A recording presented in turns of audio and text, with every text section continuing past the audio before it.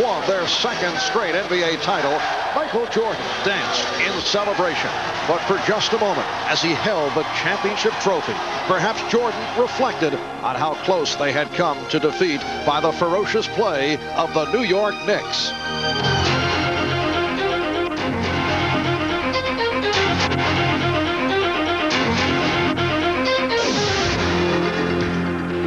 The second round series against New York was a bitter war, with the underdog Knicks battling and even taunting the champions. It went on for 7 grueling games, with the physical intensity of each encounter taking its toll. The Knicks went straight at the Bulls, not willing to accept the expected outcome, pushing them to the limit. But in the end, the Knicks could not withstand Michael Jordan as he led the Bulls to victory in the series and ultimately the championship. Championships have been the hallmark of Pat Riley's coaching career. He won 4 with the Los Angeles Lakers. Now he seeks yet another ring, this time in New York. For Riley, Christmas came early this year in the form of 7 new players such as Charles Smith, Rolando Blackman, and Doc Rivers.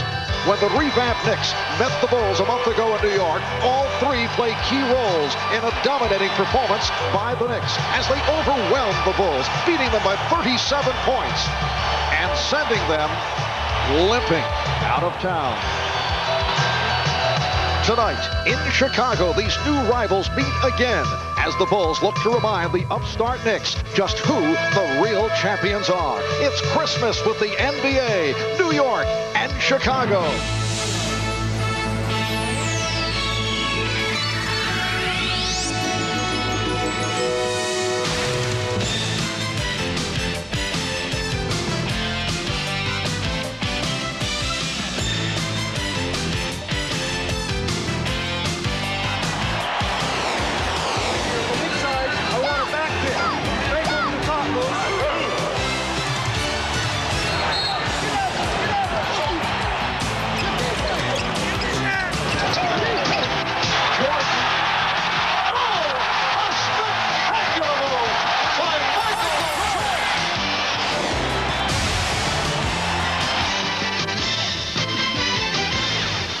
This is the NBA on NBC.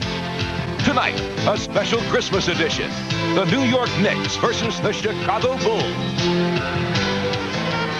Certainly a festive atmosphere in Chicago on Christmas night. It is a bitter cold 20-degree day in the Windy City.